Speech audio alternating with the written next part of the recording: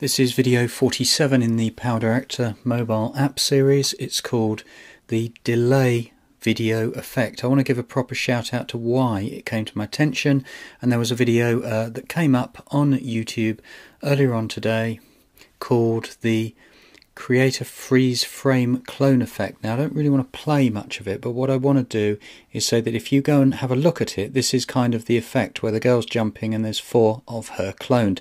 The point of it is that what they actually did, and I just want to get this to the right level to show you on here, and that is, I suggest you go and watch it as well, and that is that they put a video effect in, and this is just showing you a tiny bit when it comes in. I'm just going to do this. This isn't getting away from anything, isn't it? It's avatar delay.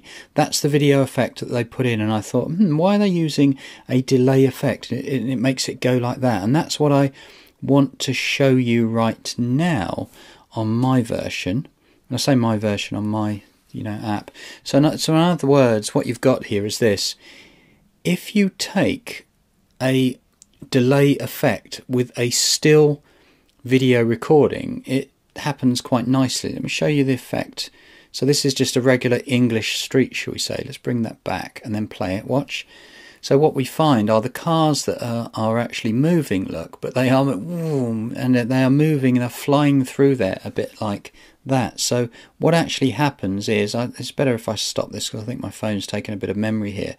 So what I find is that if you go through, you actually get, there's the car there, look, as it comes through, because this is the delay video effect. It's actually got sort of a ghosty sort of shadowing, which is pretty cool, and that is useful. I'll show you another one when it comes down to this effect, and that is that you go through and can you see the way the cars are actually ghosting through.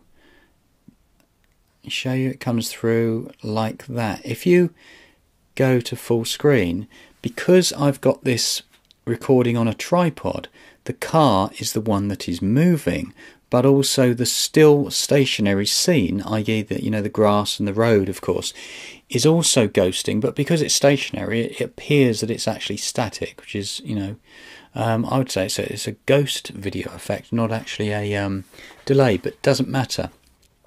I want to demonstrate for the fact that if you take something like this, which is just acorns on a tree, if you actually use that where I'm actually hand holding my mobile, it is nightmarish. And I'll show you what I mean when I say nightmarish, in that it makes you dizzy and it is a really bad effect. Show you.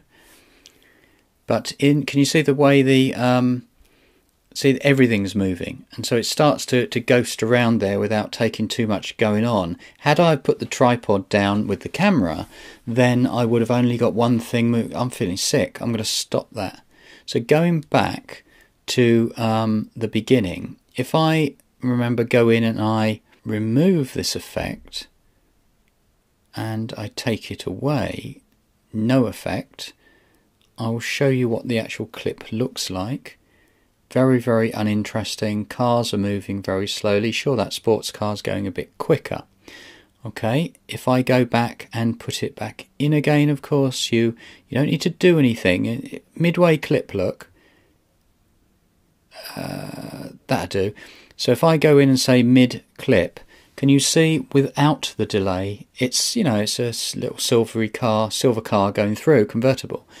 But of course, if we go back and we hit effect, delay, that same frame, if I go back one, that same frame as it goes, about midway, wasn't it? You can see more or less that it is actually ghosted. I think I missed this, and so that's putting the pun out to say that this is a delayed video using the delay video effect. I think that's quite useful, really. Now let's finish it there, because at the end of the day it is a big shout out to the delay video effect.